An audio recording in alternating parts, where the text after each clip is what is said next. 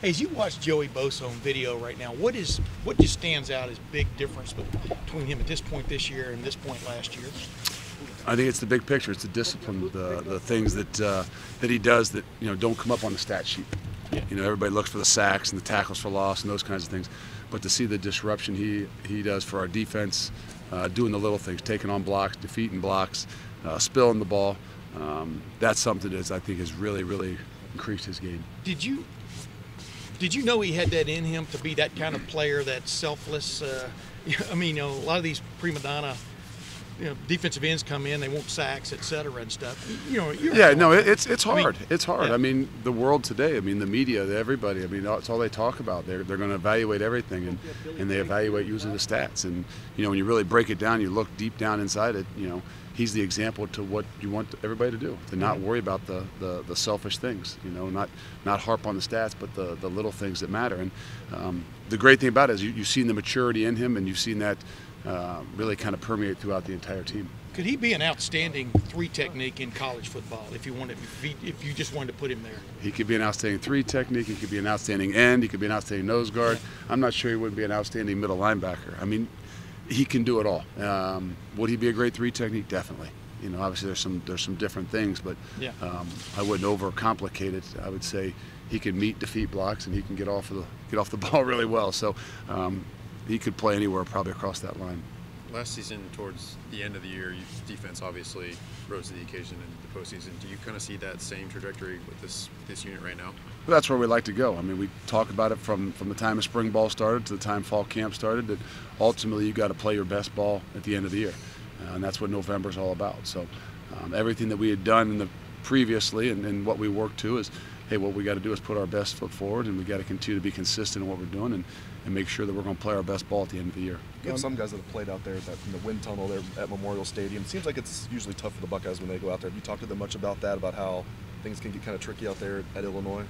Haven't talked to them a lot yet. Obviously, it's a Monday, so we're still continuing to do our stuff as we get them back in here tomorrow. That'll be obviously something we continue to talk about. But most of these guys have played over there. So a lot of them have, so they'll know what they're walking into, and ultimately I don't know that it affects us in the wind tunnel as much as it might affect the offense. So it can be a good thing defensively at times. What is it about that place, though? Do you have good memories of that place or bad memory? I mean, it just seems like weird stuff sometimes happens over there. I mean, how far you want to go back? There's, if you really dive deep into this mind, there's a lot of good and bad. Unfortunately, as a coach, sometimes you remember the bad ones too often. Yeah. But there's some really good ones too. So I mean, every place you go is going to pose a new challenge. Every team you step up against, that you're going to get their best shot because of the block go on your chest. How much better were they? Obviously, they're playing Purdue last week. How much better were they on offense with Ferguson back in the game, though? Their running back. He does seem to bring a little pep to it. No, he definitely brings some energy to the offense. I think he is a dynamic guy.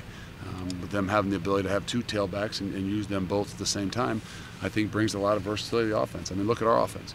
The more athletes you put out there, the more weapons you got.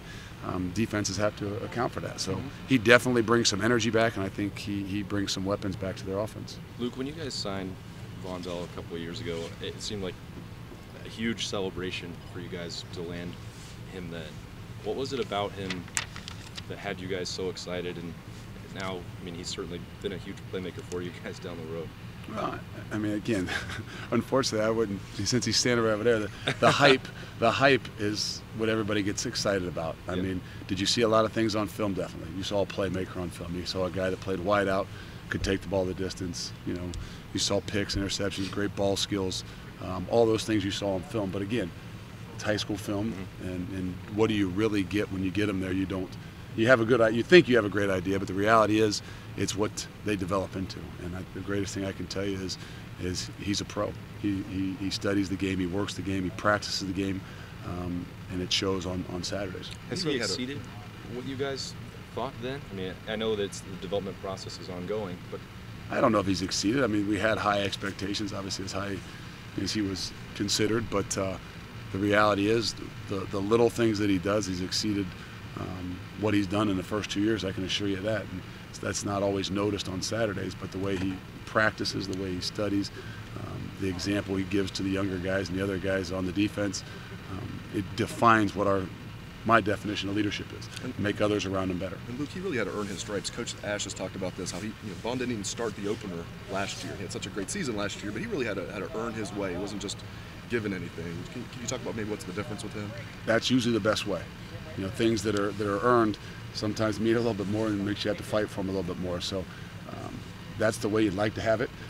The reality is sometimes that's not the way it happens. There's a lot of guys that fall in a position where they need you right now, but he's done a great job. That's the only thing I can say is he continues to do a great job, and he continues to be a great example to everybody around him. Going back to Joey, Coach Meyer called him one of the most disruptive players, or the most disruptive player he's coached.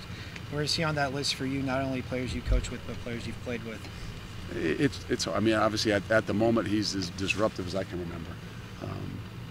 To really, once it's all said and done, and you kind of look back, you can probably get a little bit better grasp on it. But the reality is he's incredibly disruptive. The ability for him to move around, like we said, from end to three technique, all different areas, all different spots, I think causes more disruption even than we know. Do you still keep in touch with Mike Vrabel, and how much do you guys still? I'm sure you keep in touch. How often do you guys talk? He's not talking a whole lot, so as often as we used to, not quite as much text messages. But you get in the season, we're all grinders, and you don't get a whole lot of free time. I know they had a bye this week, and he still didn't answer his phone, so I harass him for that. As somebody who prefers criticism to praise and is never satisfied, how would you kind of judge where this defense is right now? We got to finish, and you can say whatever you want to say, and then ultimately you're going to be remembered on how you play in November. And I think we've said that from the start of fall camp. We said that last year in spring. The little base fundamental things are going to show up when it really gets down to it in November. When you say finish, you also refer to the fourth quarter, because obviously you played lights out for 3 quarters and didn't finish particularly great against. And that's exactly what we got to be able to do. And that's a sign of maturity, and that's a sign of leadership. But do you think all the pieces are in place for you to be that team, that defense? We can be. All right, thanks everybody. Thanks, Luke. Appreciate it. Brief, right? You said be brief. I didn't say be brief. He said be brief.